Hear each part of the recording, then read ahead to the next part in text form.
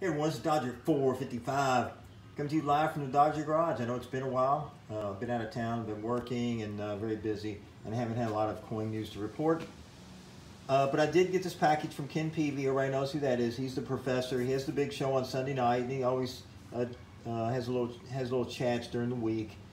And he advertised a while back that when the West Point quarters first came out, whoever would send him the very first one for his giveaway, that he would have a package to trade.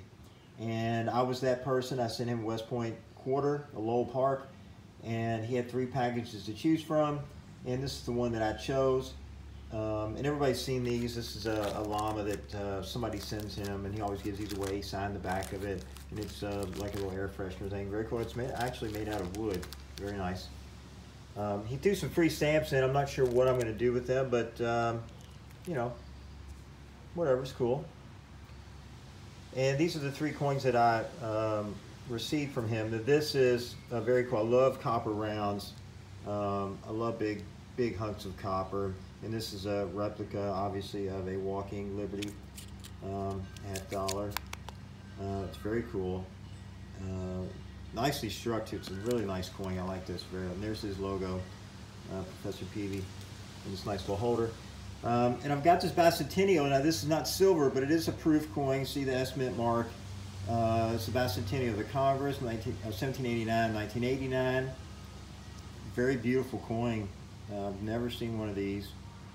It's in amazing condition. Somebody has kept it in this holder, and it's airtight its whole life. So that's why it's in this amazing shape. And this is what I was really excited about, was getting this. Now this is a White Mountain 2013 S. It's not approved. This is a White Mountain quarter uncirculated clad that they struck, I think, for 2 years. I don't remember which, if it was 12 or 14, I'm not sure. I didn't know these existed, that they made a business strike San Francisco quarter that was not proof. It's just really nice quarter that you could buy by the roll at the mint at the time. And I guess that, you know, the mintage is very low, 1.6. That's less than the Lowell quarter.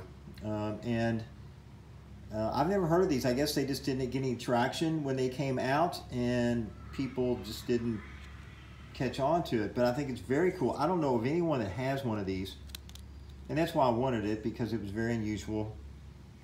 And it's just a really nice, cool thing to have. I've never even seen these at coin shows or anything, so it's very cool.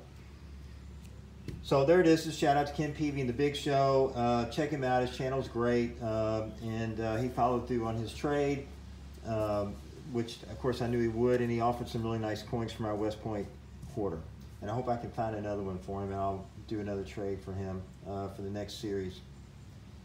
If you did like this video, please like, share, and subscribe. You know what to do. Hit the notifications.